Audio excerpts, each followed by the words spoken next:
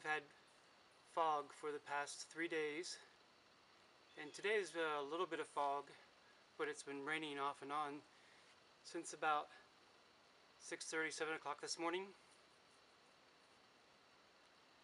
I'm getting 12.5 on the voltmeter. Totally gray skies. I had to buy a new battery though. The last time I went 4 days without any sun, when I charged it down at the travel trailer, the battery would not take a new charge. So I went and had to buy a new battery, and I bought a marine battery.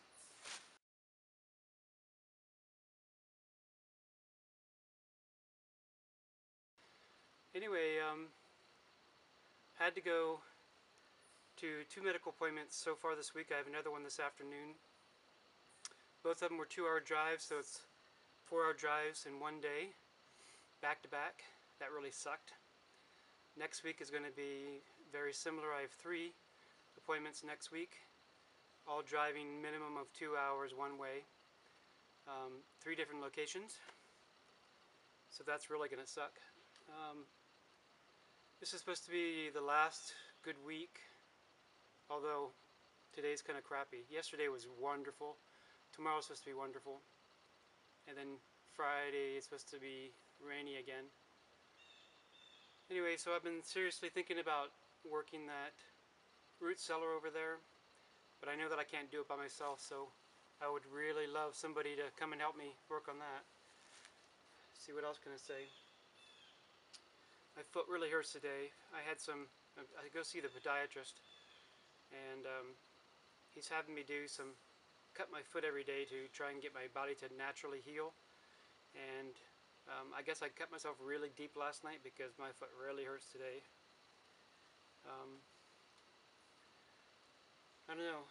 It's really, really eerily quiet in the woods today.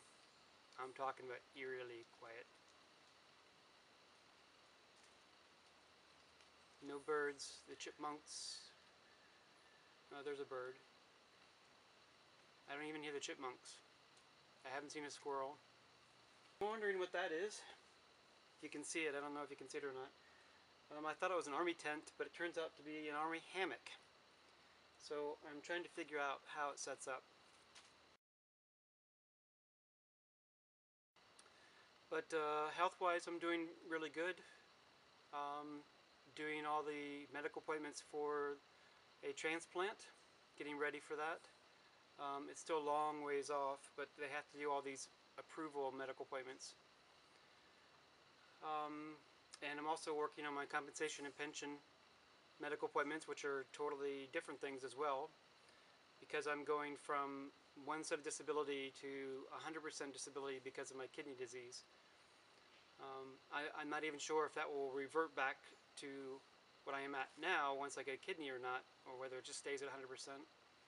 I may not even get 100% because of the upcoming kidney transplant, but in any case, oh, my brother said he might come up and spend a week with me here at the cabin. So I kind of really hope he does. That would be really cool to spend some time with him.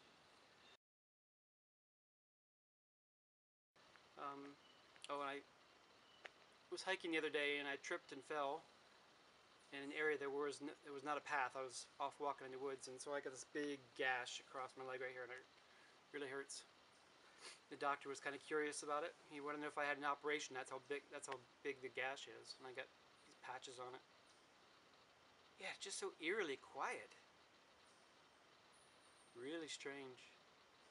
And of course, the loggers haven't been here for this is week 2. Their big machine broke down, and their little hauling machine broke down. So they have both of those in the shop. And yeah, I was supposed to go down to Washington, D.C. for a couple of photo shoots and for an art exhibit, but my compensation and pension medical appointments came up, and I was keeping that week free because I rescheduled I don't know how many appointments this month so I could have that week free. In compensation and pension, you can't change those appointments unless there's a death in the family or you're in the hospital. And they scheduled 3 appointments during that week. So I was pissed off like you would not believe. But that's life, and that's, I mean, I have to go through those appointments. So I had to cancel my photo shoots, and I can't go to the art exhibit. So that really sucks, big time. I feel like I'm foregoing my photography career being out here because I'm spending all my time doing this and not traveling. But I'm really enjoying this, and this is probably a once-in-a-lifetime opportunity for me, whereas I have the rest of my life, however long that may be, to do photography. So I'm okay with it. And there's that clicking bird just started up too. No one's been able to tell me what that is yet. And I desperately need wood because I don't have enough wood to last me the month of November. But I've got a field down behind the burnt out house where the travel trailer is. A bunch of trees were cut down, and some of the wood's already been sawed, so all I have to do is collect it, put it in my truck and bring it up here, and then chop it. But behind this cabin is an old barn foundation, up that way where the road is, where the logging road is, and over here where the old trail was, that is just jammed packed full of felled trees that are 10 inches or less, and that's what I'm allowed to take for firewood. So I just need a chainsaw and an axe and get my butt in gear and start working on it. So this is where the root cellar used to be, and as you can see, there's a fallen tree there, you know, with a another branch going up that way. Over here, let's see, change hands, there's a dead tree right here, and there's a, let's see if I can get my finger in there again. There's another tree that's fallen down a couple years ago, but the foundation is basically all still there. This side of the foundation, which is just on this side of the tree, was actually pushed in by the loggers.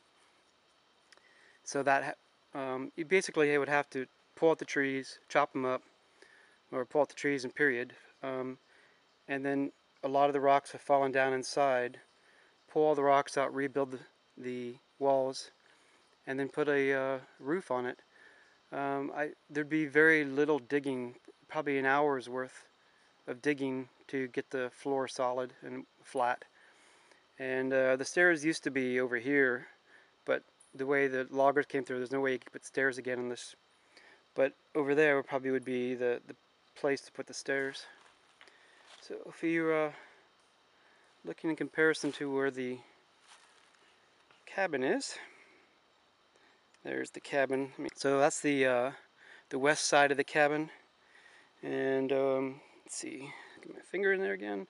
That's the solar panels. You know, over here's my truck. That's where I sit. You know, this is the south, the south side and the west side of the cabin. So if anybody has any knowledge or expertise on root cellar building the old-fashioned way, rather than the cement block way, which is how all the books tell you to do it now, not dry stacking, then I would appreciate any comments. And of course, if you want to come out here and help me build this, I am more than happy to gladly accept help in that matter.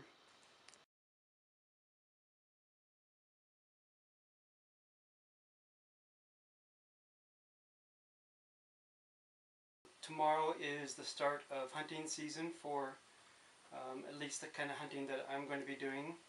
Squirrel and grouse and small game and stuff. So I started off this morning right after breakfast, went out target practicing with an over-under.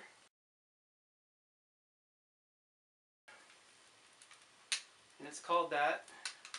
I can open it. Use the correct hand, I suppose. Because you can do a shotgun here, shotgun shell here, and a 22 right there.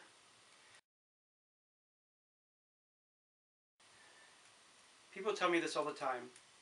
I am right-eyed. Technically, I'm right-handed, but I'm actually ambidextrous. I write with my right hand. I eat with my right hand. But I pretty much do almost everything else with my left hand. When I was in the Army, I shot expert with the M16 with my left hand, left eye.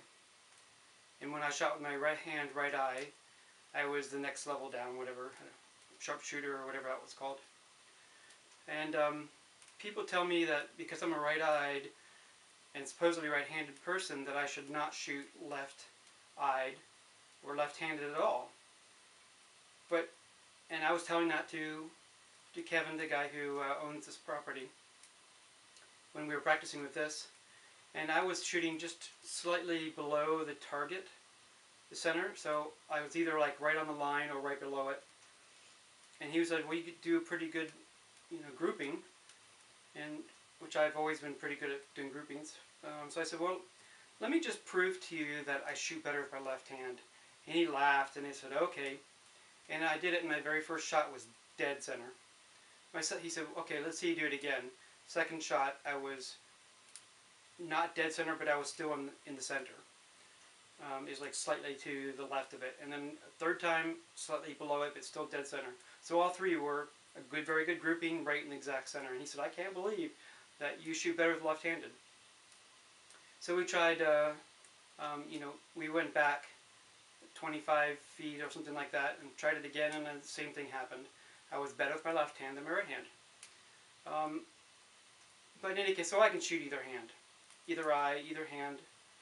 And yeah, and I had this discussion yesterday with a guy at the gun store. I was looking at a Savage 380 or 308, and I really like that for deer and bear, but I'm not there yet. And Kevin has a Savage 308, so I'm going to be using his until I decide to buy my own.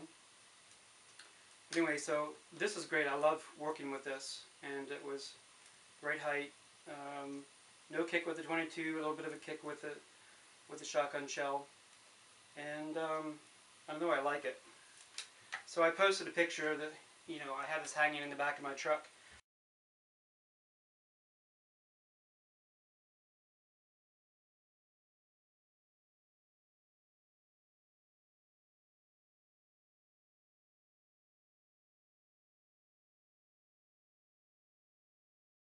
Then we went and had some lunch. We went and moved some. Tomorrow's supposed to be our first frost, so I was helping Kevin move in some plants from outside. Big, huge, heavy bots. And then we dug up some beets and some kohlrabi and some other stuff from the garden. Doesn't really matter what. And I gathered some apples off of two of the trees. And fed the sheep. That was fun. Played with the hay bale. We had to move the hay bale, and so I had hay all over me. I was kept itching for the couple hours. Then I went and collected wood. The next house up is not owned by Kevin. It is owned by a guy named Doc, and he has 3 tiny little dogs, and not tiny, but 3 little dogs and 1 big dog. And he's a little 14-year-old dog that's black and white. It's real cute. He was out wandering this morning, and he was still out when I came by the second time, so I stopped, and I like petting him. So I was petting him, and one of the other dogs came out, and so I was petting him, and then the third dog came out, and I was petting him.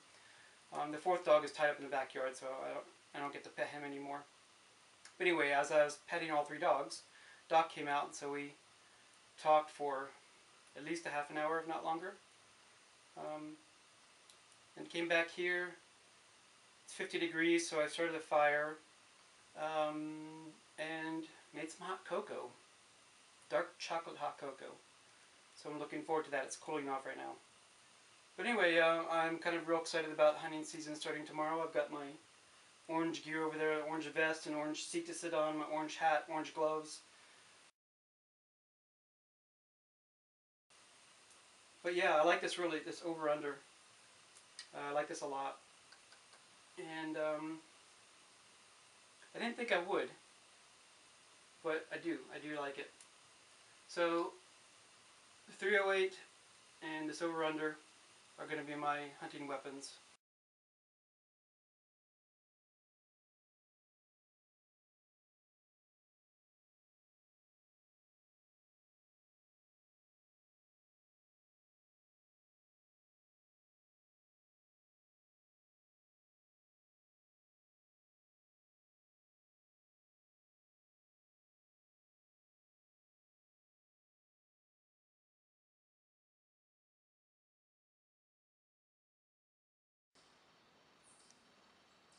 It is just so eerily quiet out here.